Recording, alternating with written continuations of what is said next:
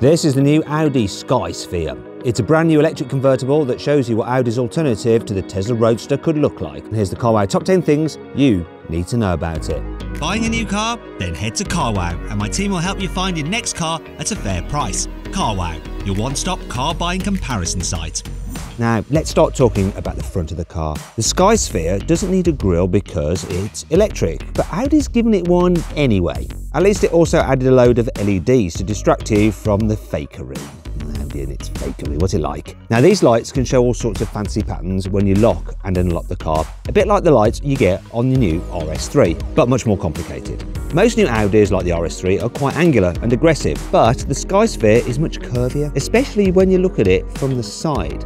Now, speaking of the side, just check out these massive 23-inch alloy wheels. They've been designed to be as aerodynamic as possible, but they look like they'll do a good job of hypnotising pedestrians as well. Audi didn't just stick some fancy lights on the front, it also gave the Skysphere hundreds of individual brake lights. Audi says these are supposed to look like scattered rubies, but I think it looks a bit like someone carpet bombed the car with leftover Christmas decorations. What do you think? Do you prefer the look of the Skysphere to the Audi RS e-tron GT? Let me know in the comments below. The Audi Skysphere's party trick is its autonomous driving systems. It has level 4 self-driving technology, which basically means it can control itself on motorways and in heavy traffic. You don't have to do things like keep your hands on the steering wheel. It'll just do everything for you. Now let's face it, driving on the motorway and in heavy traffic is the most boring kind of driving, isn't it? But what's especially cool about the Skysphere is that you can hide the steering wheel and pedals away when you don't need them to free up some extra space in the cabin. They fold down and tuck themselves neatly under the dashboard. You can't do that in the Tesla Roadster, can you? No, you can't, can you? Where is that, Elon? In fact, where is the car itself? We're waiting. We've been waiting ages, actually. Anyhow, let's move on. A car's wheelbase isn't usually that exciting. It's just the distance between the front and the rear wheels. But the Audi Skysphere can do something seriously cool. It can actually make itself longer depending on what driving mode you're in. It's a little bit like someone's dropped a special blue pill into its plug socket. Now, when you put it into autonomous GT mode, the car stretches out by 250mm to make it as long as an Audi A8 long wheelbase. This means it's more stable at high speeds and more relaxing to drive. However, when you put it in sport mode, the car shrinks back to normal, which is about the size of an RS5. It also lowers its suspension by 10mm and activates the rear wheel steering to make it feel more agile in the corners. The Audi Skysphere looks just as striking on the inside as it does on the outside.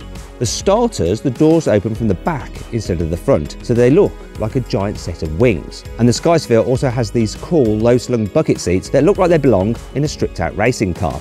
Unlike the seats in a racing car though, these are super comfortable because they're made out of a special microfiber fabric and have loads of adjustment. Everything inside the Skysphere is made from sustainable materials. There's no leather anywhere, and the doors come with trim made from sustainable eucalyptus wood.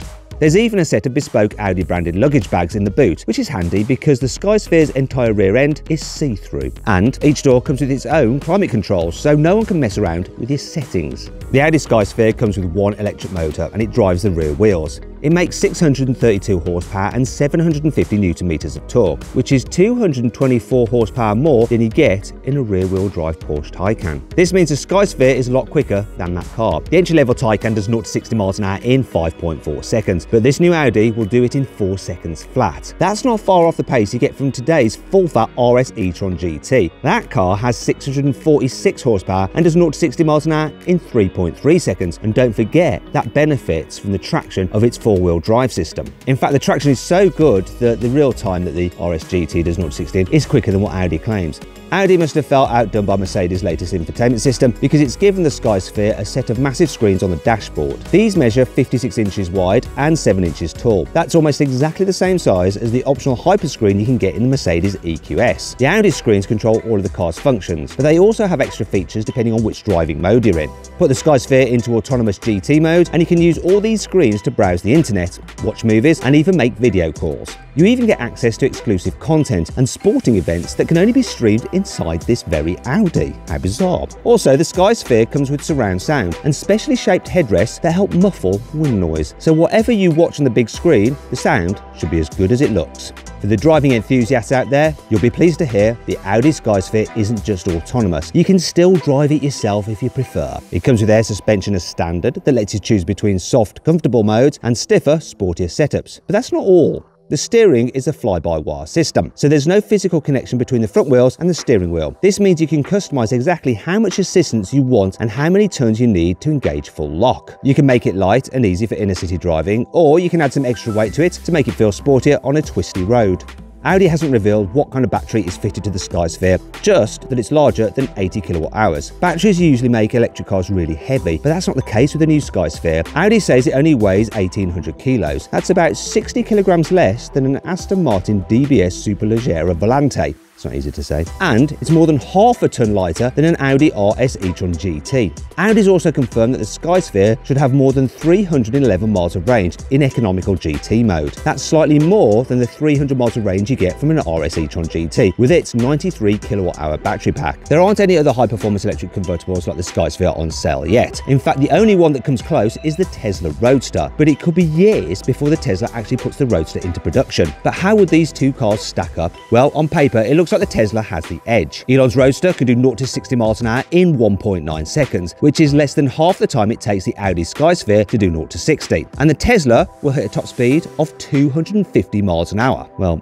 apparently. Audi hasn't said how fast the Skysphere will go, but I guarantee it won't be that fast. Plus, the Tesla Roadster has 4 seats, and the Audi only has 2. Both cars have some clever autonomous tech though, but only the Audi can completely hide away its steering wheel and pedals, and that could be a game changer.